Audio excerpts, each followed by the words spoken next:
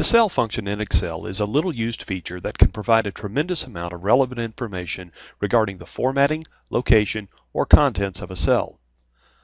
Among the many pieces of information Cell can provide is information about the workbook and worksheet name in which the current cell is located. For example, as currently shown on the screen, the cell formula in cell B4 provides information about the file name. File name in this case refers to both the worksheet and workbook name as shown when the formula is displayed in Results View.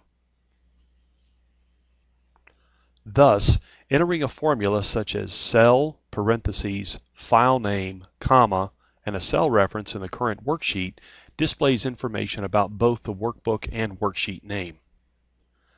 To modify the formula so that it only returns the worksheet name into the current cell, we simply add a mid and a find function as currently shown on the screen.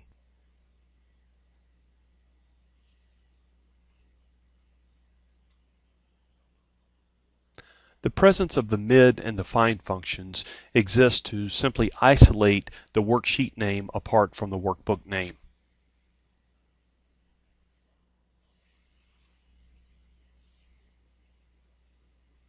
Showing the results of the formula, we see of course that we are left with simply the worksheet name.